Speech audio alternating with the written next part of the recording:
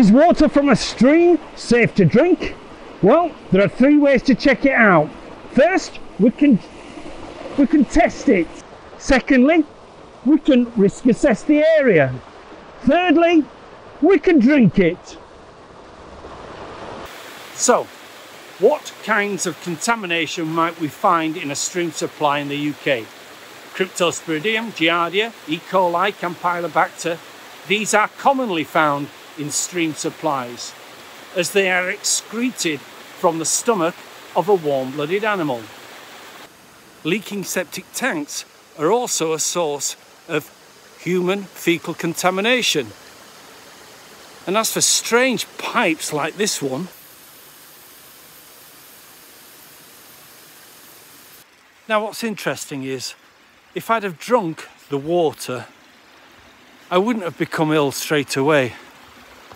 It can take up to 3 days for the bacteria in the stomach to start breeding again.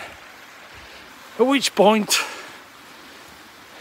your antibodies will kick in and want to excrete these invaders. You might get diarrhea or suffer from vomiting. In some cases it can be quite severe. You can lose so much fluid that you have to go onto a drip and get some fluids pumped back into you.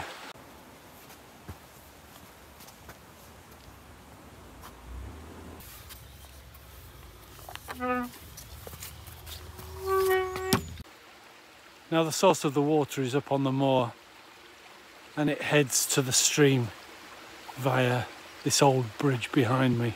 Here's one of the ancient culverts that the water passes through. Here we have the source. Some may call it a spring. Basically, the water is draining from the surrounding land. The probability of it containing Cryptosporidium, Giardia, Campylobacter or E. coli is extremely high. Would I drink the water? No. And I don't recommend that you do either. Thank you for watching. See you in the next video.